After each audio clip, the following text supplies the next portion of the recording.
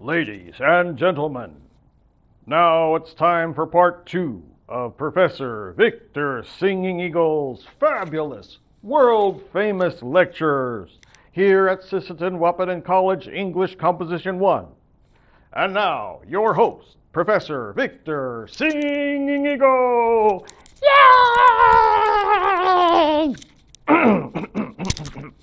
Right. Last time we were talking, I was telling you that I've been teaching English composition for dang near 40 years, right? Yes. And I told you that I've been doing research on how to write a proper thesis statement. Did I not? Yes, I did. And I even gave you a good definition, which I devised all by my little lonesome self. And here it is. Thesis statement. A compact, meaningful, single sentence that contains all the elements of your paper. It contains the focus of your paper and tells the reader what your writing will be about. Got it? All right, here we go. Now, in our quest to define a thesis statement, we have to understand what a thesis statement is not. Got it? I wonder if this microphone is working. We'll find out. It is not a question. Is Bill Clinton the worst president in American history? That is not a thesis statement. It is not an incomplete sentence. Daylight savings time. Good or bad? It is not multiple sentences. I don't care what the textbook says. I don't care what other English teachers say. You listen to me. It is not multiple sentences, and it is not an announcement. This paper will discuss the benefits and drawbacks to artificial intelligence and self-driving vehicles. No. Do not announce. Now, here are some things that actually make lousy thesis statements. Issues of religion. Don't go there, okay? Islam is better than Zoroaster. No. We're not going there. Next, we don't mess around with issues of personal taste because you'll just argue till you're blue in the face. Beyonce is better than Taylor Swift. No, don't touch. I'm not touching that. We also don't mess with inarguable facts. Facts. Today, there was a total solar eclipse that went from Eagle Point, Texas, all the way up into Canada and stretched over and blah, blah, blah. Inarguable facts? No, we're not going to go there because it's not a real essay anyway. Now, in my quest as well to figure out a formula on how to write a good thesis statement, I did a whole lot of research, looked at all these books, and I mean books all the way 200 or 100-year-old textbooks, and read all these books, and they're like, well, a thesis statement must have an enthymeme and a pronym and a blue point of blah, blah, blah, blah, and it's like, this is too complicated. Let's simplify it. So I actually simplified it to a zombie. Here's how I did it. And remember, this is about 15 years old. I updated it even some more. What I called a zombie was, is your thesis statement zymogenic? Can I brew an entire research essay from my statement? Do I have an opposing point of view? Do I have a main claim? And do I have a blueprint of reasons? And do I have an implied claim? And then I realized, wait a minute, I'm dealing with undergrads here. And I'm making this way too complicated. And I had to remind myself what it was like to be an undergrad myself. So I said, you know what, I'm going to simplify it even more. Let's stick with they say, but I say, because. That is so easy to remember, isn't it? Right, let's look how it works. We'll keep my zymogenic, my zombie thing up here because it's kind of cool. And I like zombies. Yeah.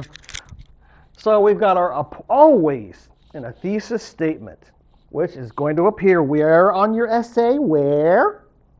Right. The last sentence of your first paragraph. Last sentence of your introduction. You're going to put your thesis statement.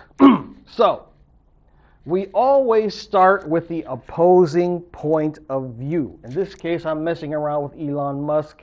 And if you've been paying attention to what's been going around lately, let's pull it up here. The aircraft crashes and things that have been going on wrong with Boeing Airlines. Let's go back to this for a minute. So, Elon Musk says woke DEI policies are making our airplanes fall apart. If you've been following the news, you know what I'm talking about, right? By the way, DEI stands for diversity, equity, and inclusion. It used to be called affirmative action. He says these policies are making our aircraft less safe. Don't say in your thesis statement, they say. Be specific who you're talking about. In this case, I'm talking about Elon Musk. And another rotten person we'll get to in a second. Main claim. This is where I put my point of view. So we started with our opposition. Now we're going to what I say. And I'm not going to say, but I say. I'm just going to go ahead and put my argument. Affirmative action and DEI programs have nothing to do with airline safety. How do I know? Well, there's our blueprint of reasons. This case, because I'm an undergrad writer, I'm going to give 3 reasons. Reason number 1, whistleblowers at Boeing highlight a corporate culture that prioritizes profit and speed over quality and safety. I know because I've been researching it. And I can write a whole page on that just by itself. Number 2, the entire purpose of DEI programs is to fish for talent in new ponds, not lower standards. We all know this. And reason number 3, the anti-DEI movement plays into racist tropes about the inferiority of marginalized groups. We've heard them all before. I don't even need to go through that mess right now. Now, I take this all and I squish it into a single thesis statement. Here it is. Are you ready? Here we go. Now, keep in mind that when you type these big, long thesis statements, you're squishing everything down, but the computer is still going to put a little green underline and say, your sentence is too long. It's a run-on sentence. Never mind. We're going to use creative punctuation to fix it. Okay, here we go. Look. Lately, right-wing politicians such as Elon Musk and Donald Trump Jr. have been blaming problems with American-made aircraft on affirmative action, diversity, equity, and inclusion programs. However, here comes the turn.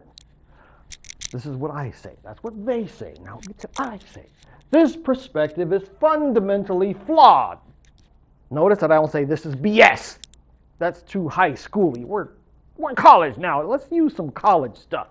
When you say I disagree with somebody, you could say that opinion is fundamentally flawed and then say why. Okay, now here's our blueprint of reasons. Got 3 of them this time. Whistleblowers at Boeing have been highlighting a corporate culture that prioritizes profit and speed over quality and safety for years.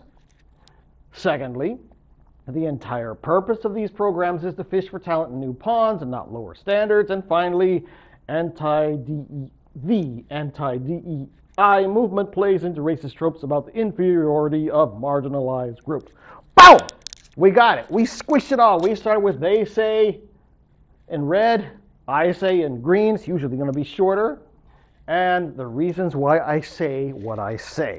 That is a really good bulletproof formula for a thesis statement. Got it? All right. Now I'm going to knock this video off and we're going to try again part 3, where I'm going to give you a little pep talk where I talk about some things about being the only native in my entire department at the University of California, Santa Barbara.